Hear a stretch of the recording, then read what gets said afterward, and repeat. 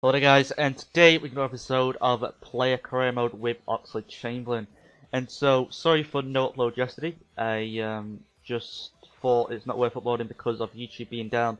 It's been down a lot lately, so don't worry, I will go back to daily uploads once again. I probably won't do that ever again. I'll probably just upload whether YouTube's up or down. So, in this episode, we do play a maximum of 2 games, which is pretty poor. I can sort of tell that I should have played more games for an episode. But anyway, so we do play 1 game for England because we did get called up to play once again, and we're still in the qualifiers for the England game in the England matches, so that's good. Just because we get a bit more experience on how the team still works, because just a head start sort of thing. Well, not a head start, but just a head up.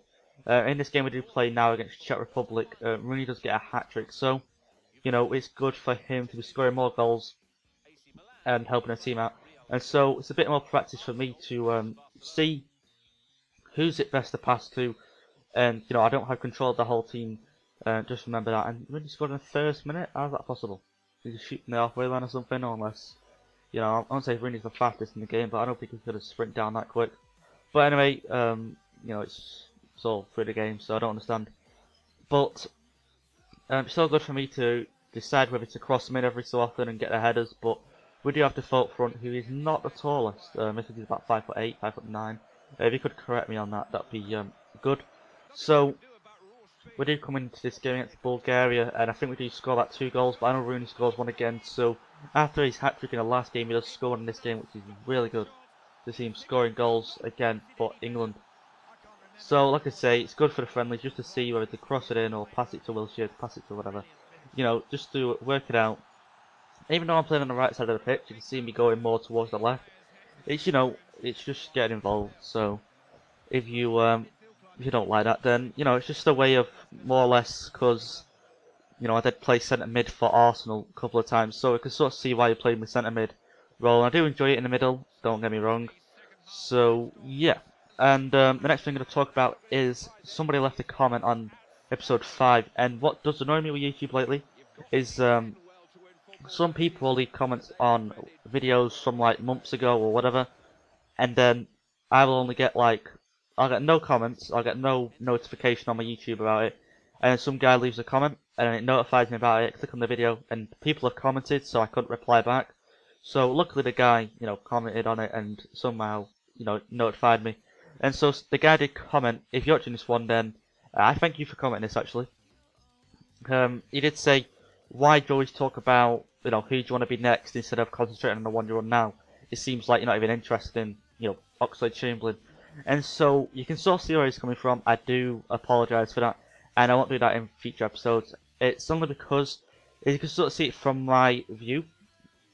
You have to control one player only. You can't change the team around. You can't suggest who to bring in or anything like that. So all you can do is keep playing games after games after game. Whereas if you're career mode, proper manager, you get to decide any player you want, all that sort of stuff, and pick who you want to play.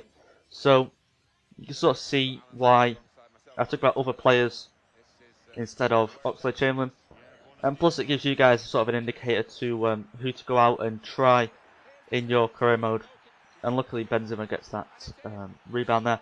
And so now it gives you guys sort of a clue on who to use as well. And when I do come to the new one of these, I will want to know who to use, but I'll leave that as a surprise for you guys to maybe maybe tomorrow you go out and try it and you find someone that gets to a high overall, whether he's a midfielder or striker or whatever. So I'm gonna leave that to you guys when the time comes. And so yeah, there will be uploads regular from now on, like I did say.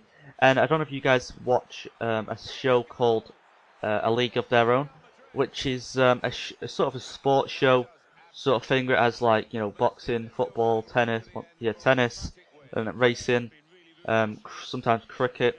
I haven't seen golf yet, but it's sort of like a topic show like that. And if you have watched it, you probably describe it better than me, to be honest. But it's really good. So if you ever do see a video on it, I do advise you to go watch it, because it is pretty fun to watch. So we do leave this game 2-0 with me getting a goal in the last minute. And I do have to unfortunately sim this game against Milan. which sometimes I would actually want to play against teams like Milan.